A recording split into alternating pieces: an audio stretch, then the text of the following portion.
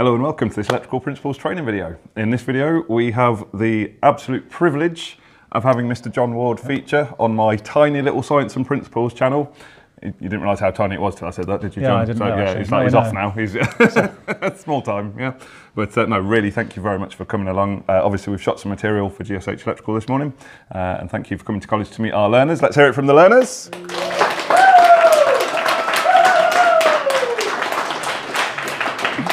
Yeah, that's what I have to come to work with. So thank you very much. So what we're going to do in this video, we're going to try and shoot a couple of videos this afternoon. The first one, we're going to have a look at some older testing equipment, some that I managed to dig out from our stores here. And what was quite nice was I was thinking, I'm not sure if John's going to want to do this. I'm not sure if this is going to be quite right. And then when John came in and you opened up your box of goodies, what did I see in there straight away, John? Nice wooden box with something inside. A nice wooden box with an old piece of testing equipment inside, and I thought, I have nailed this, yeah? So what we'll do is we'll bring the camera in and we'll have a look at some of these bits of kit, see how it used to be done, and then we'll discuss those between us. We will. Let's get started. So John, we brought the camera in and we've got this first lovely test instrument here. Now, the thing I love about these older meters is the way that they're sort of boxed up in these lovely wooden containers. It brings a kind of a nice air of sort of refined craftsmanship to the job. Right. Yeah. And so made by real craftsmen out of real timber. Yep. Not just a moulded piece of plastic out of a factory. Absolutely. Unfortunately, they don't make them like this anymore. No. So let's have a look inside this one. Yep. So open the catch up there. So when I first opened this up, I didn't have a clue what I was looking at here, John. So talk us through this one. What we've got here is an earth loop tester. And this is pretty much all it does. It's a single-use instrument.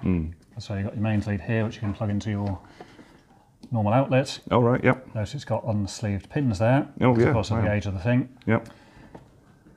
And unlike new equipment where you just simply press a button, a bit of effort is required on this one. So you've got to also make your settings there and then read it off of the scale at the top here. Yeah.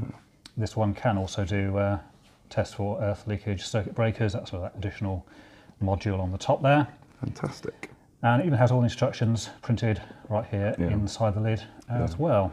With that lovely old typewriter set text as well, so it's not come off a PC. Absolutely. In Arial, it's a lovely old beautiful font they've used. And that is actually someone who would have typed that out in the typing pool, and they've even made a mistake here where someone's had to write over it with a little pen rather than type out the whole thing again. Brilliant. It was another age, wasn't it? Yeah, It different times. Yeah. It's just there's a couple of things down here I'm just curious about as well. Did you have to set the voltage to the right level you were testing at? Yeah. So would you have had to do another test beforehand to tune that in? Yeah, probably. Wow. And at the time it was quite common for voltages in different properties to be different. Yeah. Rather than the sort of standard 230 now. And you've got this little forward and reverse toggle. Is that the equivalent of the 0 and 180 degrees? Not really, no. No? It's more to do with what you're actually testing on the thing there. And they've got your lovely press the test there. And then the scale there just reads it off. And the orange bit is either a fail, or if it's on a circuit with a or PMA or TNCS, then in theory that's a pass as well. So it's not just plug it in and read it off. You've got to actually know what you're testing, and also whether it's in the right region for that particular thing that you're actually testing, as to whether it's a pass or a fail. Fantastic. So not to suggest that the industry is dumbing down at all, but a different set of skills required for using this bit of kit back in the olden days. And of course, this is only a single test, so for anything else, you had to get another wooden box with another piece of machinery inside. Wow. So it wasn't just a job with one thing, it was a whole rack of equipment you had to take. Each thing was its own separate piece of equipment. So again, you think about perhaps a modern multifunction tester, that's about the size it would be for everything. I mean, probably, quite a bit smaller than that. And here, this is one tester. You need like a separate van for just your test equipment. Just bring in test equipment, separate thing. Fantastic, yeah. Brilliant. Wow, that's a beautiful one. So we'll put that to one side. Thank you so much for bringing that in, John, and discussing that with us. We'll pop that to one side and we'll have a look at perhaps one of our bits of kit that we've got here. So one that I was particularly interested in, this little fella here. So we'll bring this in and have a look. Again, note the lovely old wooden box that we've got here, the lovely old craftsmanship that's gone into this with the sort of safety catch on there to open it up. Now when we open this up, John, now again this is the first time you've seen this today, you've only had a very brief glimpse at this. What's this going to help us to understand? This is, obviously with no instructions, but as we've got on the front here, we've got lead and lag, so it's basically your inductive and capacitive sides there. And again, you've got your voltage selector on the front there.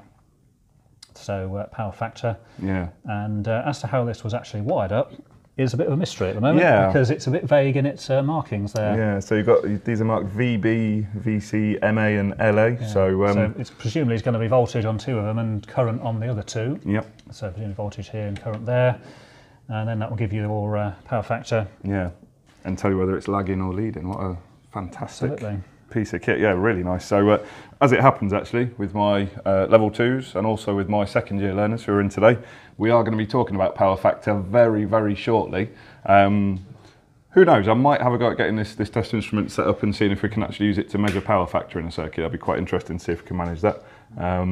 I think more likely it might lead to me exploding this bit of kit. So if anyone's watching who is familiar with this, please feel free to contact us and tell us just how this could be set up so that we don't damage it. But again, a sort of not a common piece of kit that you'll come across. Definitely not, no. And even on modern equipment, you don't normally get this as an actual option on even the multi-function testers. But power factor, it is important, particularly in, not so much in domestic, but certainly in the commercial and industrial. Very good.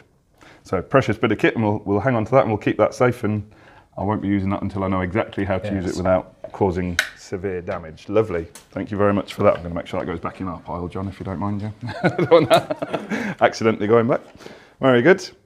Another quite a brutalist bit of kit that we've got here. Yeah. What do we reckon to that one then, John? Yeah, well, clamp meter or tong testers, just clamp around your conductor in the middle there. Yep. And you've got your current on the front there. Yep. No batteries required for these ones. It's just basically a transformer, so it's single turn there, and a considerable number of turns inside to actually run the meter there. Yep. I thought it'd be interesting just to bring in as well a sort of a modernised version of that from Mega. So this is a nice sort of modern clamp meter. And again, you can see here the distance we've come. I mean, there's something beautiful about this old kit, I think. Yeah, there is Bakelite cases and everything. Yeah, and like a turned wooden handle there. Yeah. You know, there's real craftsmanship gone into that. But then you sort of start looking at the limitations, and you think, well, it's only got one scale. It can only, sort of single scale, only 200 amps, which is fine for some things. But I mean, this goes up to what, 600 amps on that one. Yeah, absolutely. Yeah, and also it'll go down a long way as well. You can get much smaller reading. Down to 0.1 of an 5 amp. amps on there. You're not even going to notice it moving, It's are you? barely going to register. Yeah. So again, it's we've got the beautiful old craftsmanship combined with the versus the kind of functionality of the kit that we've got now, and that's the reality of progress, isn't it? There's things to be said on both sides, but just hold this for a second, and just that is a lovely action on there. Just feel that. Just a nice. It's lovely and weighty, isn't it? Yeah. The size of conductor, you can get through that. Yeah. Absolutely. Wrap it massive. around anything. Yeah, it's a great bit of kit. Very nice. So so just a comparison of the old and the new there. Thank you very much for watching.